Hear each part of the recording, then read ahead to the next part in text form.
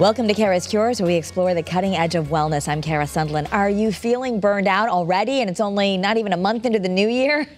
Don't feel bad, you're not alone. Today, my guest, Elena Armijo, is a leadership coach and founder of the C-Suite Collective. She teaches about how to stop burnout in the rise of hustle culture. Welcome back, Elena. Thank you so much for having me again. Yeah, so if you're feeling like you're just one urgent email away from losing it, you say, we're not alone. The research says more than half of us are feeling burned out. Yes, we are in a new time again where it kind of is feeling like Groundhog Day again, right? So after what we've just experienced coming into 2022, the rise of the new variant again, take a pause. Listen, burnout is really, we're just at an extreme level of stress. That's what everybody's doing. And you're not alone. I really do want people to know that, because I think people feel like we should be in a different place right now. You should have all your goals set. It's a new year. It should feel like a new year.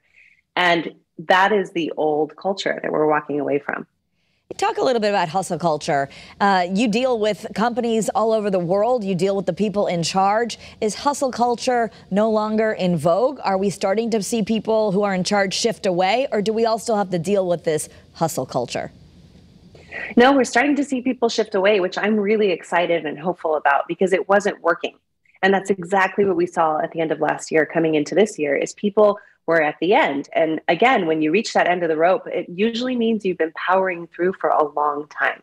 You've been operating on top of stuff, whether it's not enough time or money or support. All of those things are sort of compounding. And that's what's led us here. So employers are in a new conversation because it's not working. And they're saying, okay, we have people that are leaving, or they're not healthy, or they can't come to work. And we're always playing catch up. So how do we change this is the conversation they're in. And I know you advise those people. I think those who work would be interested to know what type of changes work, and what should you say to your boss if you're burned out? Yeah, so the first thing you should say to your boss if you're burned out is, I have got to take a moment. So really, no shame in canceling that meeting today or saying, I need tomorrow off. I understand where we're at. This is what I need for my mental well-being to get back into the flow. Because the reality is, if you are already in burnout, the only thing to do is stop and pause to get back into action of where you want to be. And as an employer, it's looking to see, when you see this happening in your people, we can kind of see it coming. So being in step with your people to say, hey, I noticed that this is struggling. I noticed that a couple things have come in late recently, or that we're not at the same pace that we were. What do you need? Do you need some time off? Do you need some more support? Do you need me to take this off your plate for a while you're supporting your family at home? What needs to happen?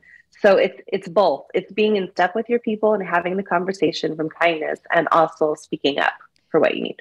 And this would apply to families too, right? We might notice it in our kids, that they're back in school full time and all the activities, and you notice that they're cranky and they're just thinking like, oh, wait a minute, what if I can't do all this again?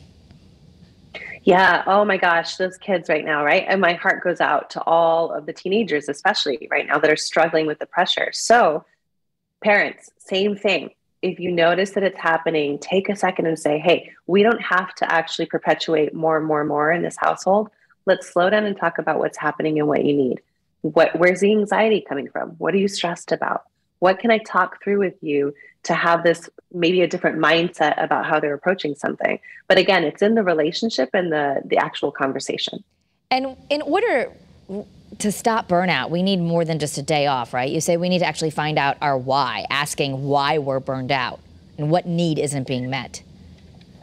Yeah. And again, I'm going to go back to time or money as a function of scarcity. That's what we talk about in the coaching world a lot, is the idea that you think you have not enough of something. And so it's a vicious cycle, because we're always trying to go get that something. So instead, you actually got to find out what's the breakdown that's occurring. If you think you don't have enough money, let's actually get get really clear. Where's money coming in? Where's it going out? What's the budget? What do we actually need to adjust, instead of more, which just creates that cycle again. And why is silence really so important? Oh my gosh, silence is where we hear ourselves. So in burnout culture and overwhelm, all of that silence goes away. So that's why I suggest taking the time off to get quiet and slow down and really listen inside yourself to, again, what do I want? I think all of our wants and desires and needs are hidden when we're not going slow enough to listen to ourselves.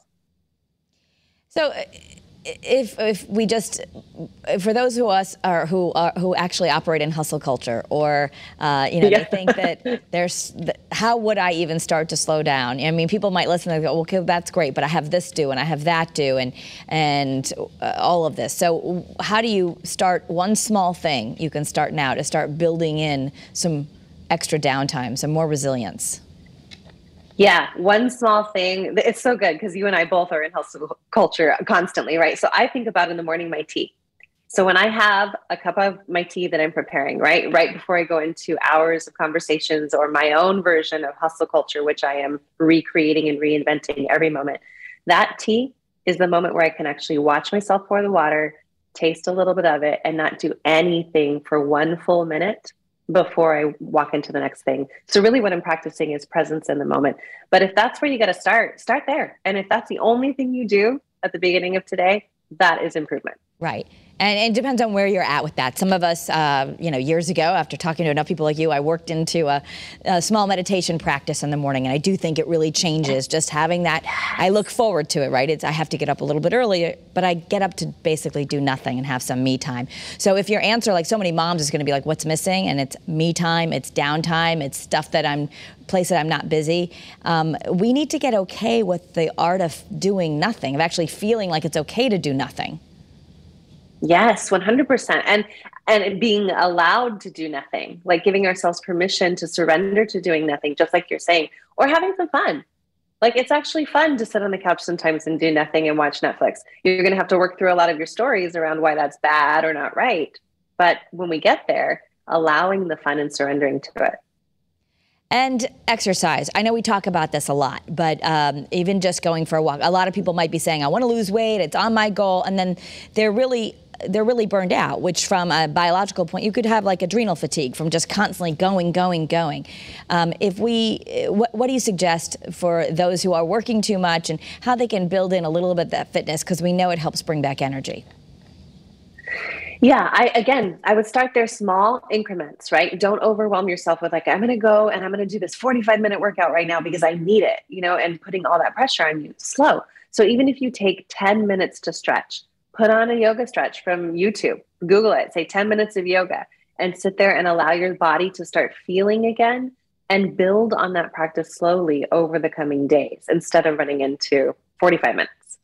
Yeah, I love that idea. And I often use free YouTube, whether you're starting a meditation practice or you want mini workouts. There's so many people out there who have free guided meditations or free 5-minute abs. So if you just even say, okay, I can't work to go 45 minutes to a gym every day, but I can tell myself 3 days a week, I'm going to promise myself I'm going to take a walk at lunch. Yes. And then you build up because you might like it, right? Yes. Yeah. Yeah. Do you foresee that we've had the Great Resignation? And of course, everyone wants to know, well, how did all these people resign? What are they doing for money? The Great Resignation was fueled by burnout, right? It was fueled by that. It was 100% part of the cause of it. And what we're seeing is when you get to that burnout stage, number one, people are done. There's no other choice than to stop. And in that pause and in this slowness, people are reassessing what is really important to them. And that's where they're taking the time to say, okay, this isn't working for my life. This is costing me my health, my mental well-being, my emotional stability. So something's got to change. And that's where that creative conversation is starting. So I think that's been a big factor. So what do you suggest to people? Because, most of us still need to work and create income. And so if it's not all or nothing, if it's not hustle, how do you have that fulfilling career that pays well? And maybe you don't want to leave your job, but you need to have some things change.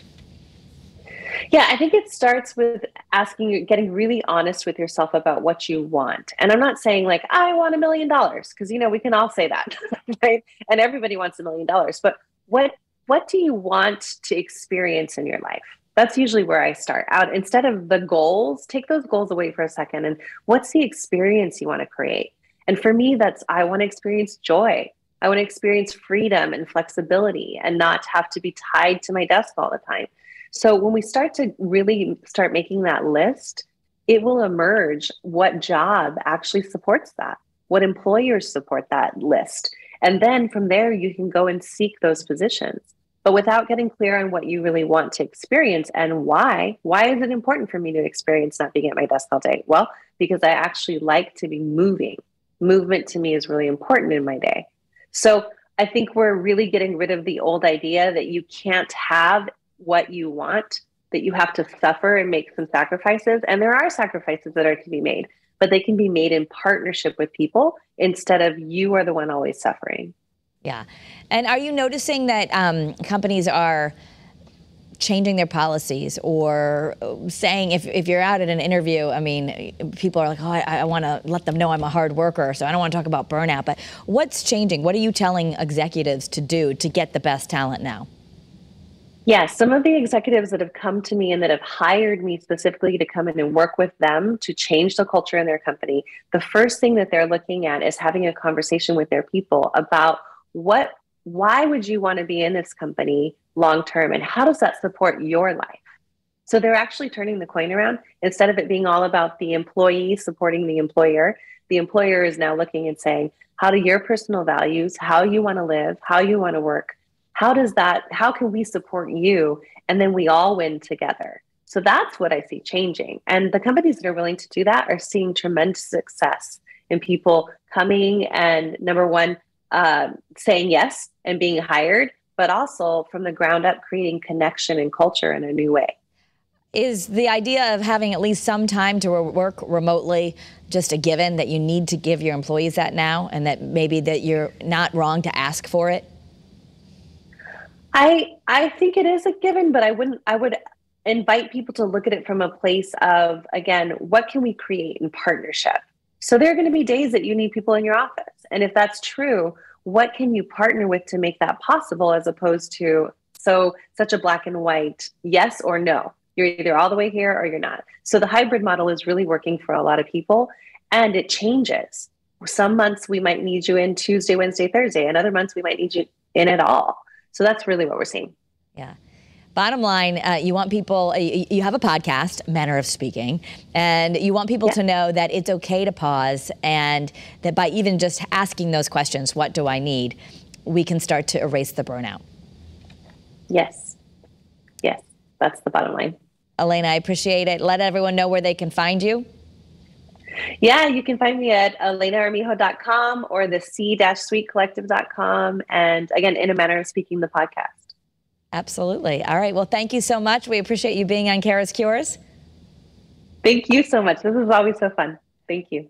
And you can find more episodes of Kara's Cures where we explore the cutting edge of wellness right here on the WFSB app, also on the podcast if you're listening there. Thanks for being here. Also, follow me on social media at Kara Sundlun. I share these there. Have a great day and be well.